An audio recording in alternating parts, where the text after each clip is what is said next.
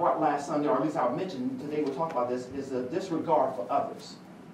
A disregard for others. Now, this is where I feel, in most of Paul's writing, he's really talking about, in terms of liberty in Christ, the law of liberty. As I understand it, and that's God's revealed to me, imagine this cross. Our horizontal relationships with others, and our vertical relationships with God. Right. This liberty that Christ has called, that God has called us into through the work of Christ, provides us freedom from sin. Freedom from, or I should say, freedom from enslavement to sin, and freedom from the law of sin.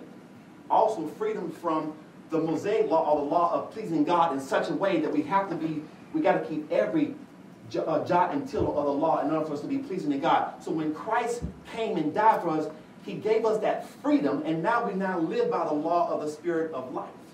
Now, wrapped up in that freedom, from what I can see in this particular message here, is the horizontal relationship for which we've been called to be free. And that is to serve one another.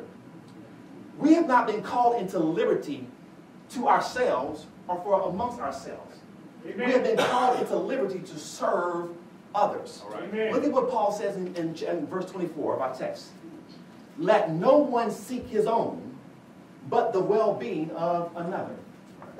And it also, this is throughout his writing. Also in Galatians 5:13 and 14, he says, don't allow your liberty to be an opportunity for the flesh, but seek to serve one another.